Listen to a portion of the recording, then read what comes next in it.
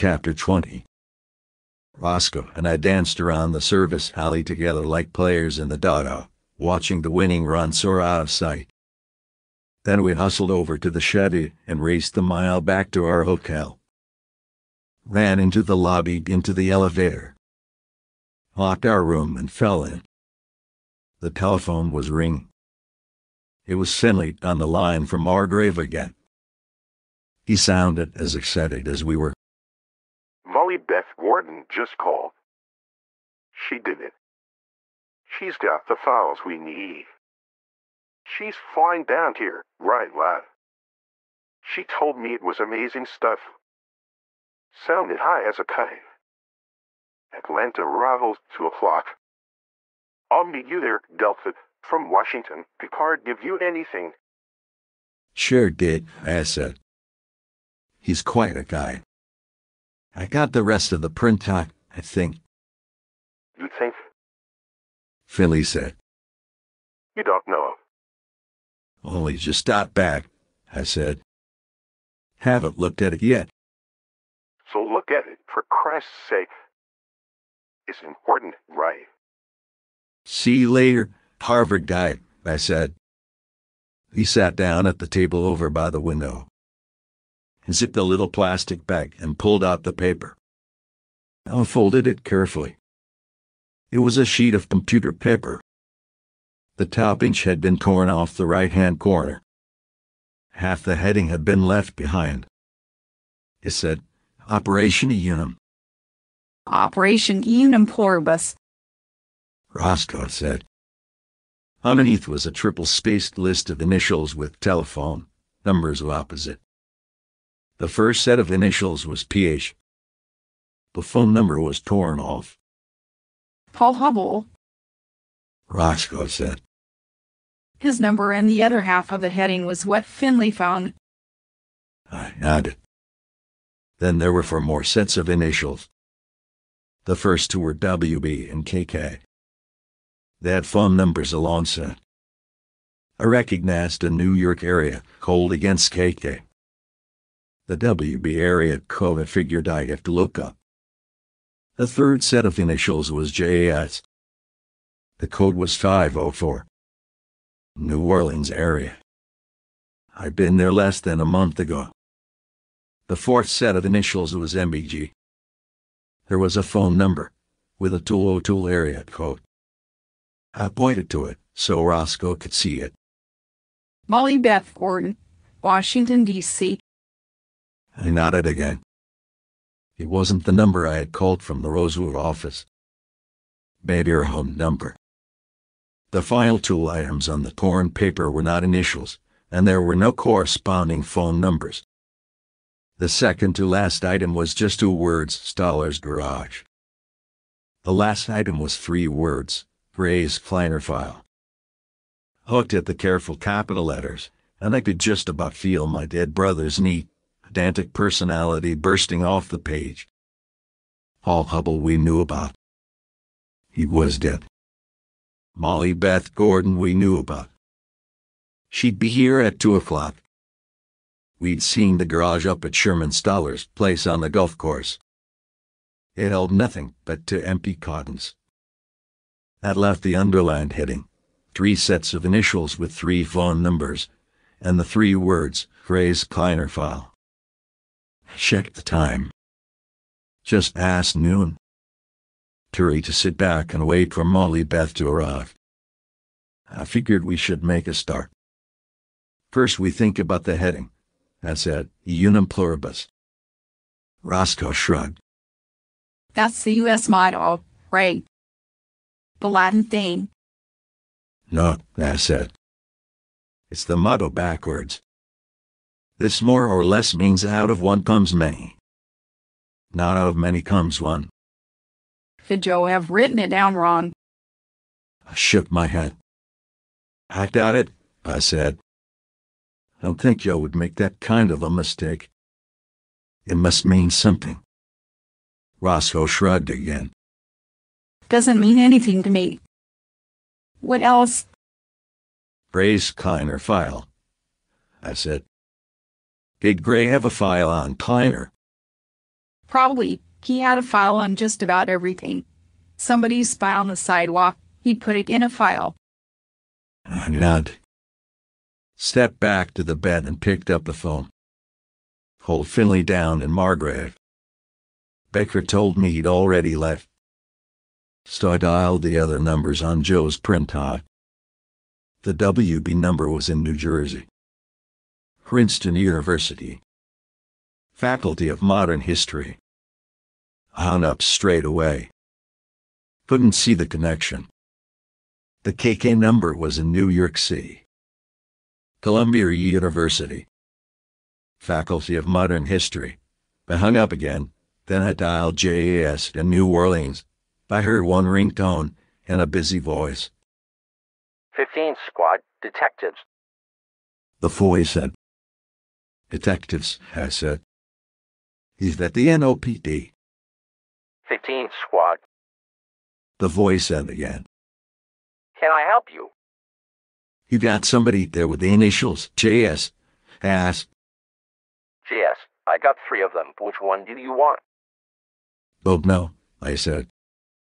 Does the name Joe Reachit mean anything to you? What the hell is this?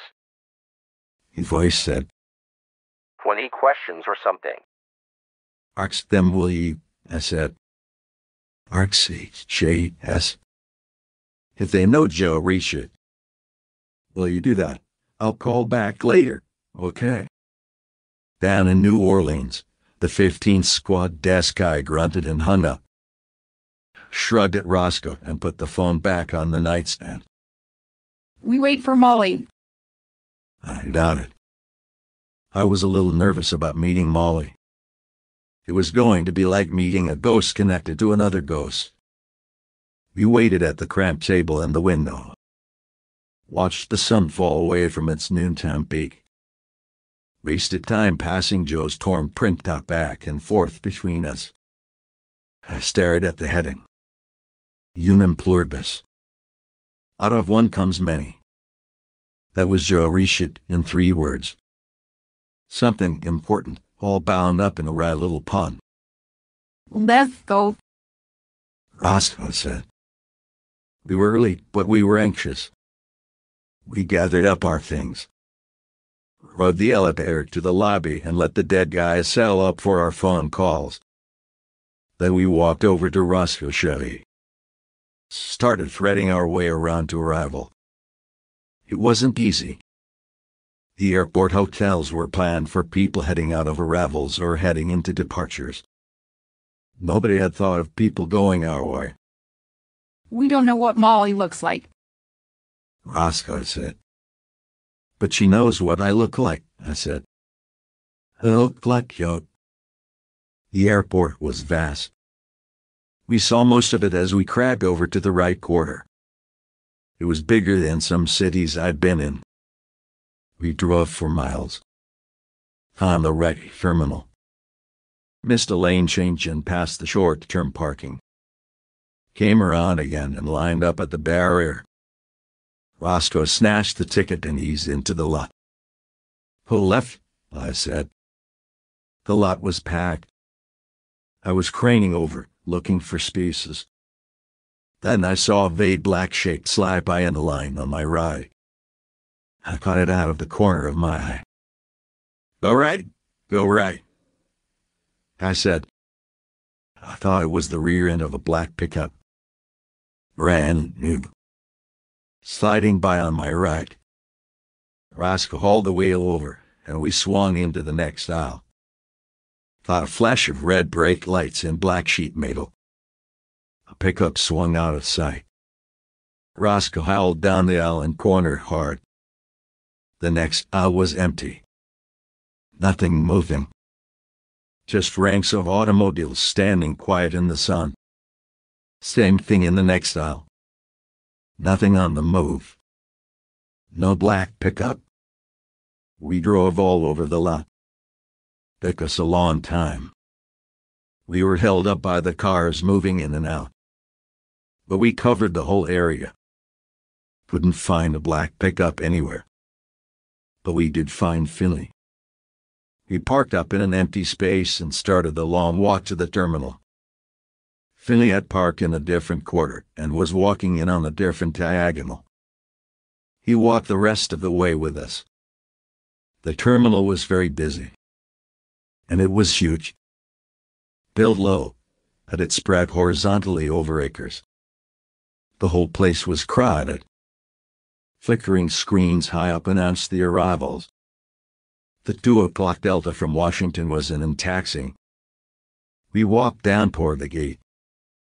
Felt like a half-mile walk. We were in a long corridor with a ribbed rubber floor.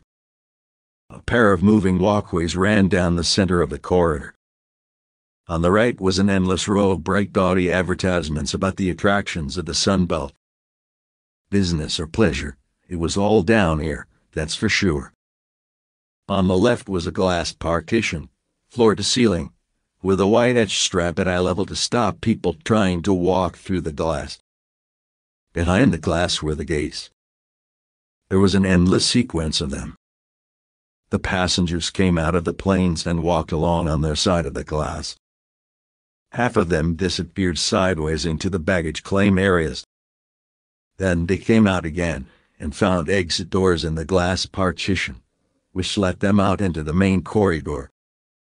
The other half were the short-haul flyers with no checked baggage. They went straight to the doors. Each set of doors was mobbed by big knots of meters and greeters. We pushed our way through them as we headed down. Passengers were spilling out of the doors, every 30 yards. Friends and relatives were moving in close, and the two streams of people were colliding. We fought through 8 separate crowds before we got to the right gate. Just pushed my way through. I felt anxious. A glimpse of the black pickup in the lot had unsettled me. We reached the gate. We walked on our side of the glass right past the doors, right down to level with the end of the jetway. People were already coming off the plane. I watched them spilling out of the jetway and turning to walk up toward the baggage area and the exit doors. On our side of the glass, people were walking down to the gates farther on. They were pushing at us as they passed. We were being dragged down the corridor, like swimming in a heavy sea. We were stepping backward all the time just to stay standing still. There was a stream of people behind the glass. I saw a woman coming in who could have been Molly. She was about 35, dressed well in a business suit, carrying a briefcase and a garment bag. I was standing there, trying to get recognized, but she suddenly saw somebody else and pointed and gave a silent shriek behind the glass and blew a kiss to a guy 10 yards from me. He shouldered backward toward the doors to wait for her. Then it seemed like just about any of the women could be Molly. There must have been a couple of dozen candidates. There were blondes and brunettes, tall ones, short ones, pretty ones, homely ones. All dressed for business, all carrying efficient luggage, all striding in with a weary, purposeful manner of tired executives in the middle of a busy day. I watched them all. They flowed with the tide behind the glass, some of them peering out for husbands, lovers, drivers, business contacts, some of them looking straight ahead. All of them carried along in the swarming crowd. One of them had matching burgundy leather luggage, a heavy briefcase in one hand, and a carry-on which she was wheeling on a long handle with the other. She was small, blonde, excited. She slowed as she turned out of the jetway and scanned the crowd through the glass. Her eyes flashed past me. Then they snapped back. She looked straight at me, stopped. People piled up behind her. She was pushed forward. She fought her way over to the glass and moved in close on my side. She stared at me, smiled. "Molly," I mouthed through the glass at her. She held up the heavy briefcase like a trophy, nodded toward it, smiled a big wide smile of excited triumph. She was pushed in the back, borne along by the crowd toward the exit. She looked back to see if I was following. Roscoe and Finley and I struggled after her. On Molly's side of the glass, the flow was with her. Our side, it was against us. We were being separated at devil speed. There was a solid mile of college kids bearing down on us, aiming to fly out of a gate farther down. Big, well-fed kids, clumsy, luggage, ruddy.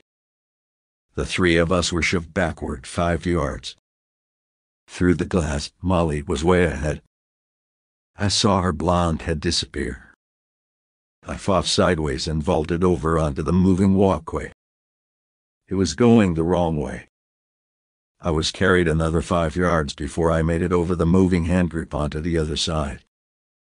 Now, I was going in the right direction, but the walkway was a solid mass of people just standing still on it. Content with a snail's pace, the rubber floor was carrying them. They were standing 3 abreast. No way through at all. I climbed up onto the narrow handrail and tried to walk along it like a tightrope. I had to crouch because I couldn't balance. I fell heavily to my right. Got carried 5 yards the wrong way before I could struggle up. I looked around in panic. Through the glass, I could see Molly was being crowded into the baggage claim. I could see Roscoe and Finley were way behind me. I was moving slowly the wrong way. I didn't want Molly to go into the baggage claim. She'd flown down here in a hurry.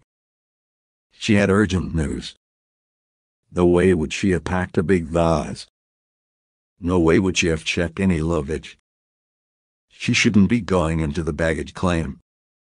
I put my head down and ran. Large people out of the way. I was traveling against the pace of the walkway. The rubber floor was grabbing at my shoes. Each impact was costing me time. People were yelling in outrage. I didn't care.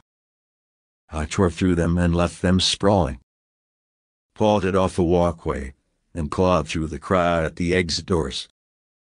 The baggage claim was a wide low hall, lit with dull yellow lights. I fought my way in through the exit lane, looking everywhere for Molly. Couldn't find her. The hall was jammed with people. There must have been 100 passengers standing around the carousel, 3 deep. The belt was grinding around under a heavy load of bags. There were ragged lines of luggage carts on the side wall. People were lining up to put quarters in a slot and pull them free. They were wheeling them away through the crowd. Carts were clashing and tangling. People were pushing and shoving. I waded into the mass, shouldered my way through and spun people around, searching for Molly. I seen her go in. I hadn't seen her come out. But she wasn't in there. I checked every face. I trawled through the whole hall. Let myself be carried outside on the relentless tide. Fought ahead to the exit door. Roscoe was holding tight to the door frame, battling the flow. She come out, I said. No, Finley's gone to the end of the corridor. He's waiting there. I'm waiting here. We stood there with people pouring past us. Then the crowd coming toward us from the gate was suddenly thinning. The whole plane load was just about through. The last stragglers were strolling down. An old woman in a wheelchair was bringing up the rear. She was being pushed along by an airline employee. The guy had to pause and maneuver his way around something lying in the entrance to the baggage hall. It was a burgundy leather carry-on. It was lying on its side. Its extending handle was still pulled out. From 15 feet away, it could read the fancy gold monogram on the front. He read MBG. Roscoe and I dived back into the baggage claim. In the few minutes I'd been out of there, the place had just about emptied. Not more than a dozen people still in there. Most of them were already hauling their bags off the belt and heading out as we headed in. In a minute, the hall was deserted. The luggage belt was grinding round, empty. Then it stopped. The whole fell silent. Roscoe and I stood in the sudden quiet and looked at each other. The hall had 4 walls, and a floor and a ceiling. There was an entrance door and an exit door. The carousel snaked in through a hole a yard square, and snaked out again through a hole a yard square. Both holes were draped with black rubber curtains cut into slats a few inches wide. Next to the carousel was a cargo door. On our side it was blank, no handle, locked. Roscoe darted back and grabbed Molly Beth's carry-on. Opened it up. It held a change of clothes and a toilet bag. And a photograph. A bike hand in a brass frame. It was Joe. He looked like me, but a little thinner. Shaved, hands stout. A wry, amused smile. The hole was filled with the shriek of a warning siren. It sounded for a moment, and then the luggage belt brought it back into motion. We stared at the shrouded hole it was coming through. The rubber curtains bellied. A briefcase came out. Burgundy leather. The straps were slashed through. The case was open. It was empty. It wobbled mechanically around toward us. We stared at it. Stared at the cuff straps. They had been severed with a sharp blade. Severed by somebody in too much of a hurry to click open the catches. Hopped onto the moving carousel. Ran back against the belt's lurching motion and dove like a swimmer headfirst through the rubber slats shrouding the yard square hole. I landed hard, and the belt started to drag me back up. I scrambled and crawled like a kid on my hands and knees.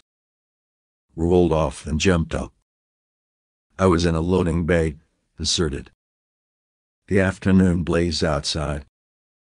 There was a stink of kerosene and diesel fuel from the baggage trains hauling in from the planes on the tarmac.